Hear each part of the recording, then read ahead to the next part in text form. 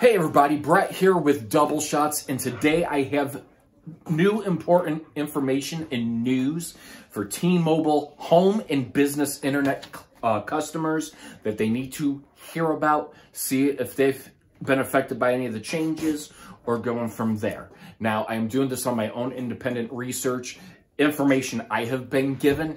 I am not getting paid a commission or anything for go ahead and producing this as well too. I'm doing this on my own independent research. So T-Mobile home internet, when it came out, it was supposed to be this explosive, fierce, and break barriers from the Un-carrier and bring a newer way to reach out and use the internet. So instead of using a coaxial fiber or a fiber line, they started rolling out these gray Nokia boxes that hooked up over 5G towers. Great areas. Some areas have good coverage, some do not. However, people were having problems with the gray Nokia modems overheating. So eventually they changed out to these modems right here, this other Nokia device that is right here. And it's, it works. No overheating issues. And eventually some home customers might even get this one right here, this model right here. And you know what? I'll tell you this right now. If you can get this model right here, this is the go-to one. Simply because you have the 4 external antennas that you can hook up to it as well too. So you have the chance to break your barrier coverage and make it a little bit faster. Now, I could dive into that, but yes, this has the 4 external outputs. This is a good device. So this is a keeper right here. However, on the business side, they use the Nokia, and then they eventually changed out to this S1 device right here that I have that can be used for business. Now, so here's how it kind of worked with it. They wanted you to be able to stream all you wanted. Everything, truly unlimited, yada, yada, yada. Stream Netflix, stream Apple TV, stream this, stream this. Then after that, we've heard some conflicting reports. Well, on the residential side of things, if you are a T-Mobile customer, they have put a silent cap of 1.2 terabytes onto your level to be able to use. Now, this could be a good thing or it could be a bad thing. It depends how much you stream, what you have hooked up wirelessly. The average household has 10 or more plus items that additionally hook up to Wi-Fi. So it's kind of one of those things, and it depends what services you're streaming and truly. And if you're using camera systems, if you're using alarm systems, etc.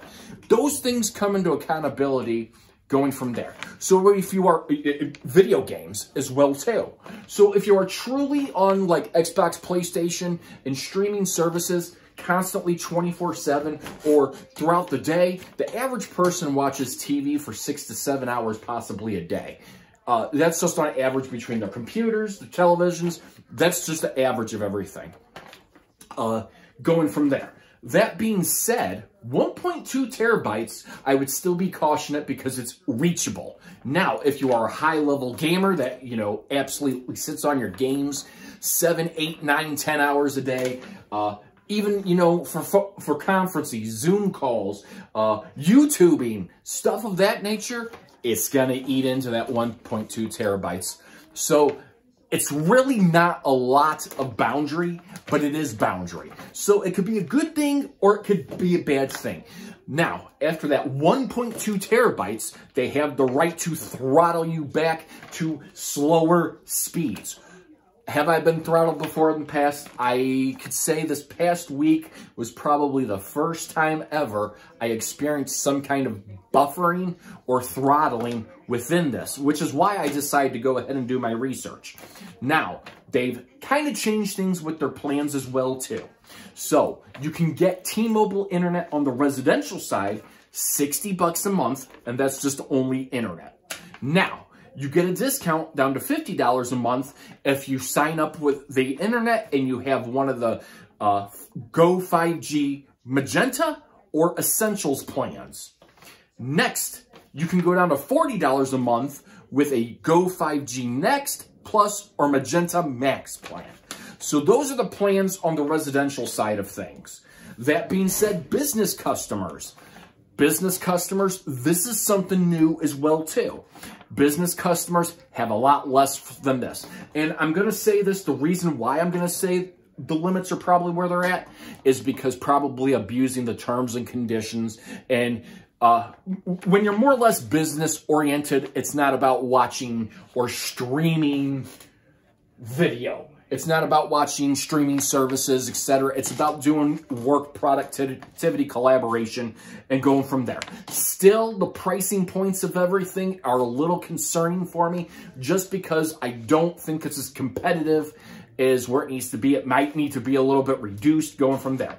So if you are a business customer, business customers, you either get 100 gigabytes of data per month or 300 gigabytes of data per month.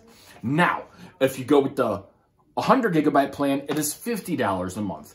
If you go with the 300 gigabyte plan, it is $70 a month. However, you can still get discounts on certain plans if they are bundled with a T-Mobile plan on the business side. So you're going to want to reach out to your business channel partner or whoever is in charge of that account and ask for fine detail of that.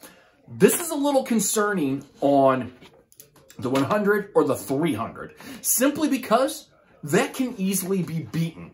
That can be easily defeated, the purpose. Now, again, they throttle you back after those. Is it true throttling or is it not true throttling?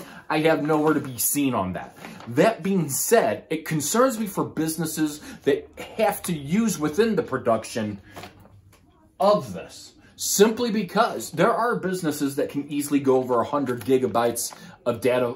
That's not a lot. Neither is 300. So it's something you really want to watch. If anything, this is almost like Verizon. Verizon has something similar for their business clients.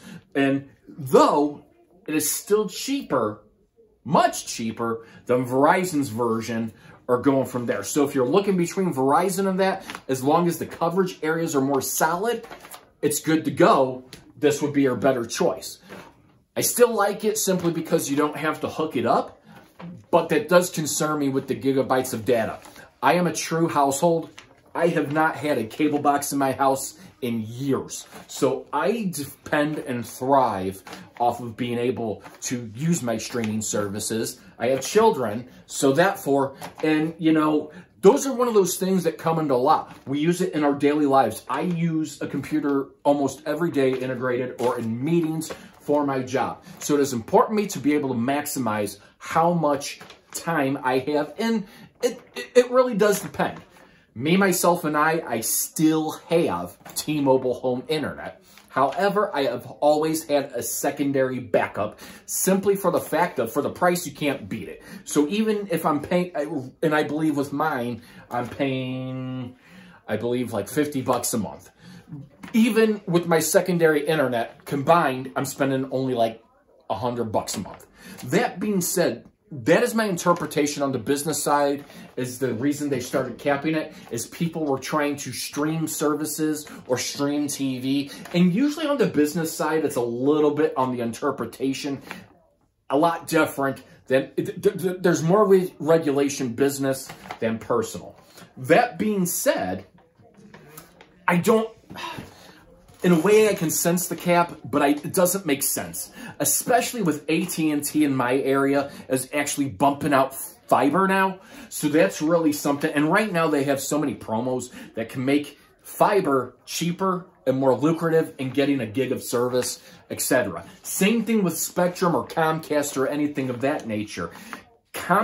So Spectrum in my area, I can get a gig of, I can get 1 gig down internet speeds for $50 a month on a promo with Spectrum TV. So that's a real good deal. And then the speed is not capped or anything of that nature. So this kind of concerns me how much backlash they're going to get out of this, how many home internet customers and business home internet customers they might possibly lose out of this.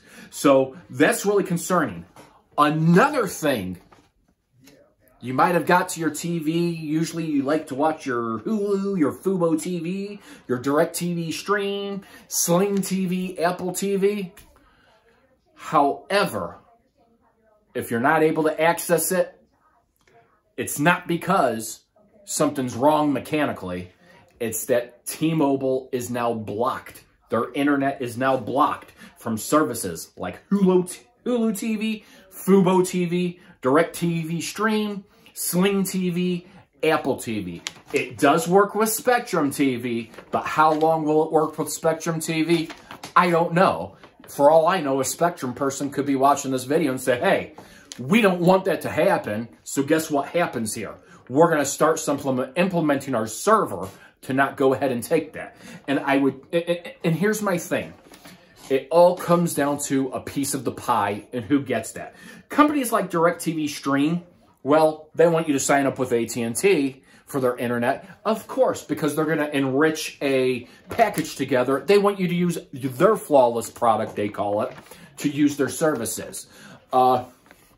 However, like Spectrum, currently you can still do that. You just will not be able to access your home channels, some certain channels with the Spectrum app. So you're good to go there unless, again, Spectrum TV is watching everything. That being said, let me go ahead and tell you this as well, too. This is the kind of contradictory thing that I don't like. You get Apple TV on them, on their home, their residential side plans. They give you Apple TV.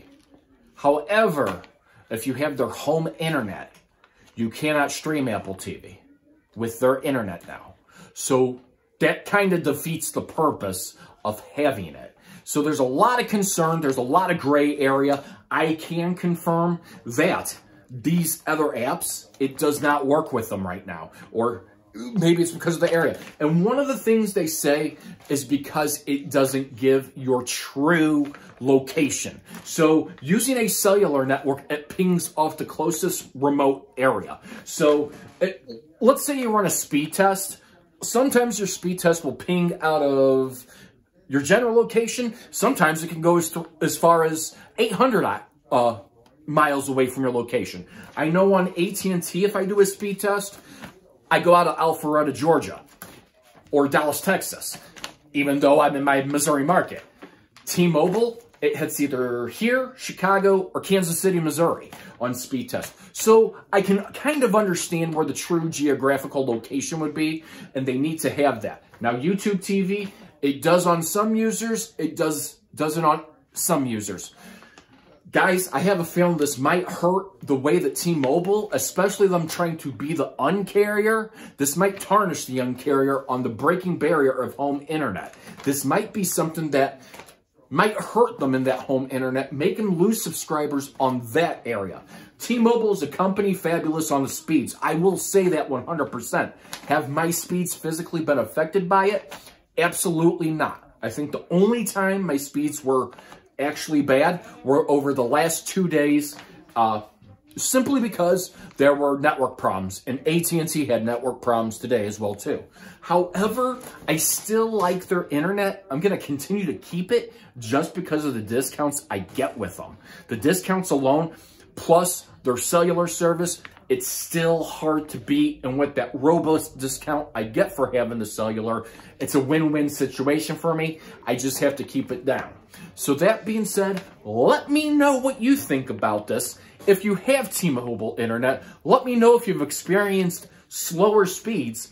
I think the slowest speed I have actually ever had with T-Mobile internet was this past Tuesday, in which I experienced 1 megabit per second. And we weren't even in the gigabytes per second.